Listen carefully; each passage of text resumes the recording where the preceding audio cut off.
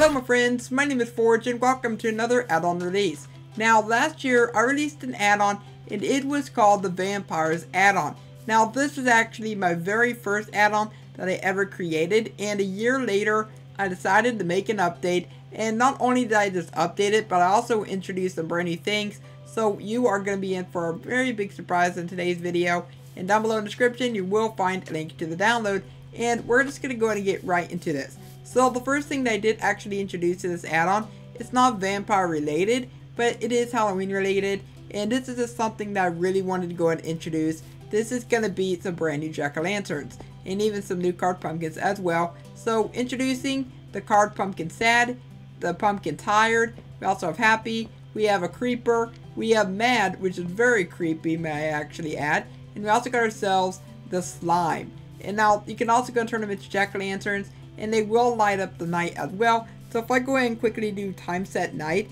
I'm going to go ahead and show you this. So time, and then set, and then midnight. As you can see, it's going to go ahead and light up the areas. And so you can go and use this for like decoration, but on the downside, you're not going to be able to rotate them in any which way that you want. So they're always going to be facing in that direction. So please bear that in mind.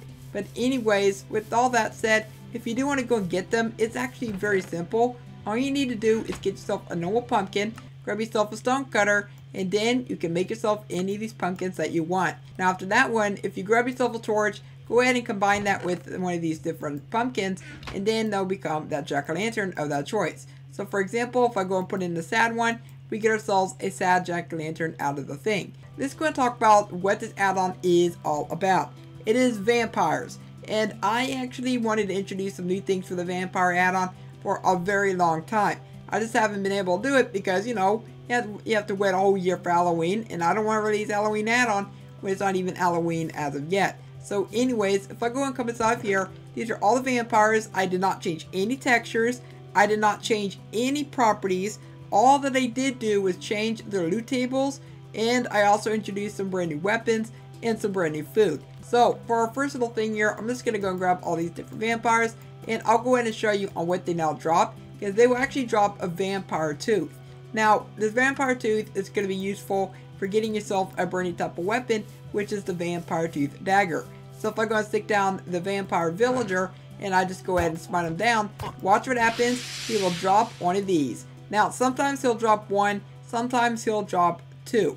Now I actually made to where it drops 0 to 2 teeth, because you know it's just dropping the fangs, not their entire jaw or something like that. So I just thought that would be quite balanced right there. So anyways, all the different vampires, they will go and drop that as well. So bear that in mind. But just going ahead and going all the way to our little chest here, if I go ahead and grab myself the stone and our stick, we can go and combine that with the tooth to get ourselves our vampire tooth dagger.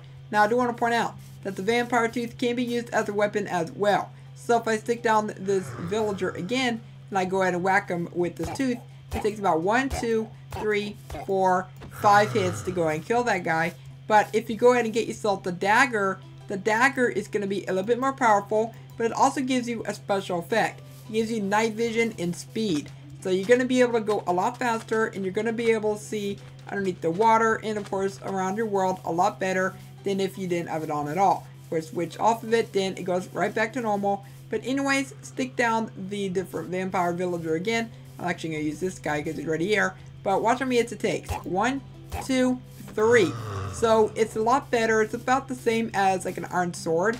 So you're going to be able to go and use this in like PvP or perhaps battling enemies and stuff like that. It's really, really awesome. But anyway, if you want to craft it, you just need to get yourself a stick, grab yourself some stone, and then grab yourself the vampire tooth, and then you get yourself the vampire tooth dagger, and that's pretty much it for that one.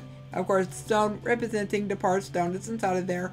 But anyways, that's pretty much it for those. But there's also a brand new type of food. There is now raw bat wings. Yes, and if you're wondering about the name, I tried fixing that. I had no idea on how to fix that. I looked within the files, everything was correct. So I don't know what's going on with that one.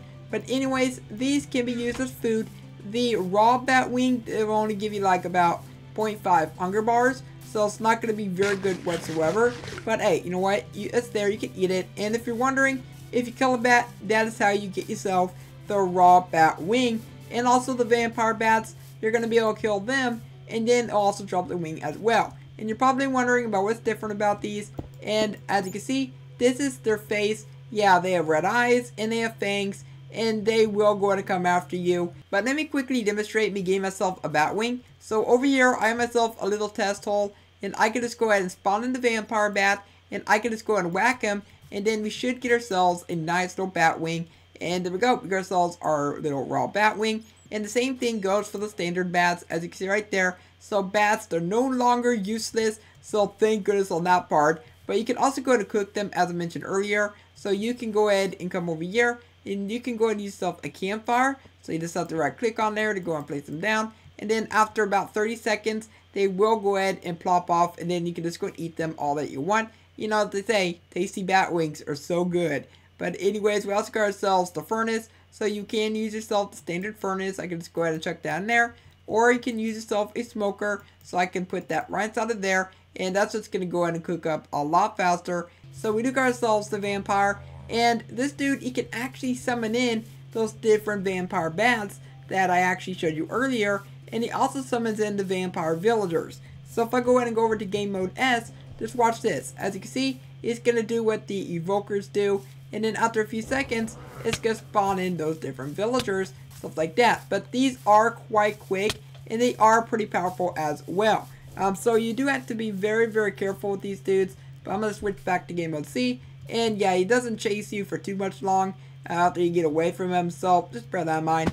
But anyways, back to these other dudes. Because these actually have the special property of the villager zombies. AKA the zombie villagers and stuff like that. So you can actually cure them just like the same way. Just use yourself a weakness potion and a golden apple. And then after a few minutes, they will go ahead and transform into one of the new villager types from the Village and Pillage update. Like for example, if I go ahead and place down the librarian, just go ahead and splash him with the weakness. Watch what happens. I give him the apple, and then he just does what the zombie villagers do. But anyways, I'm just going to go and quickly show you all the other ones really fast. So they do work all the same way. So bear that in mind. So we got ourselves the butcher. We've got ourselves the farmer. We got the librarian. We got the smith. And then we've got ourselves the normal vampire villager. And then of course we got ourselves the priest. If I go ahead and just spawn in a bunch of villagers, and then I go and spawn in a vampire, watch this. You see, they take notice and they all run away. They absolutely are terrified of these dudes. And you know what? I cannot blame them. I am scared of vampires as well. So yeah, you want to stay away from the vampires. If you actually try to get yourself a vampire villager from them, I'm sorry, but you're not going to be able to get yourself any vampire villagers from the standard villagers. You're only going to be able to get them by finding them spawning throughout your world naturally. But anyways, that's pretty much it for what I've done for this add-on update. And just let me know what you think of this down below in the comments. And yet again, if you want to download this, there will be a link down below. And so you can go ahead and play around with all the vampires.